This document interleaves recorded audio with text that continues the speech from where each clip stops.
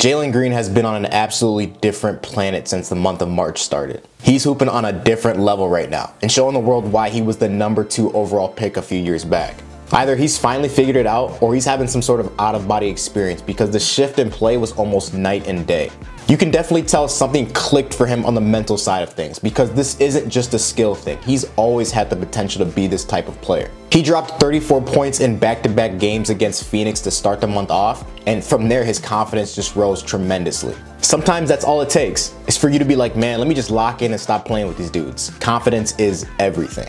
LeBron said it best years back. He said that the margin of skill level between average and great players in the NBA isn't as big as we think. He said that the biggest difference is that the great players possess that ability to truly lock in on their craft every single day. Also, for Green, it doesn't hurt having some external motivation. Earlier this month, the internet was going crazy when they found out that he was having a baby by a woman 17 years his senior. Now, in any way, shape, or form, does that affect you or I or anybody outside of their relationship? No.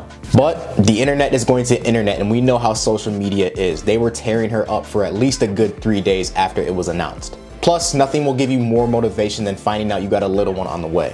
And ever since then, he's been on a tear. He must have got tired of all the talk about who he's dating, how old his girl is, and this and that. And he was just like, look, I don't care about none of that y'all talking about. I just want to hoop. And it did the trick because people shut up. There is nothing that silences the critics more than winning does. At the time of this video, the Rockets have now won 10 straight, with Green averaging damn near 30 points, 6 boards, and 4 assists during that span.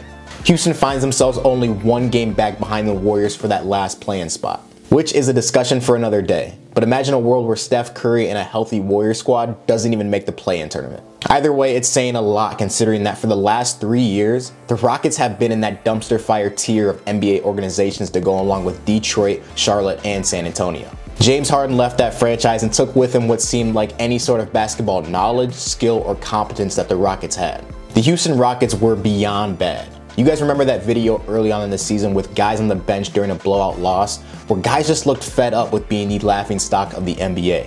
And as we've seen in the NBA before, when teams are down bad, they are down bad for what seems like an eternity. So with them being as terrible as they've been the last few years, seeing them fighting for a play-in spot as we get into April, this might finally be their turning point. For that to happen though, and for this franchise to finally get up out of that gutter, Jalen Green has to play at this type of level night in and night out. There just can't be any more flashes of greatness here, and then you go out and for the next 3 games you score less than 10 points. He has to consistently be that star that he's shown he could be over the last month. Anthony Edwards is the perfect example of growth you want to see from your young star. He has improved year in and year out, taking that Minnesota Timberwolves squad to the top spot in the Western Conference. His name is even being thrown around in some MVP conversations. To be in year 4 and already be in the MVP conversation, that's nothing to take lightly. Ant is literally the poster boy of the ideal way you would want a player to develop in this league. Now yes, Ant did come into a way better situation here in Minnesota than Green did in Houston. But we've now seen it. Green has shown us what he's capable of doing on a nightly basis, and there's no going back. The expectations from here on out will be high for him to lead this Rockets team to where they want to go. I believe the biggest thing for Jalen Green as well is that he just doesn't want to get left behind.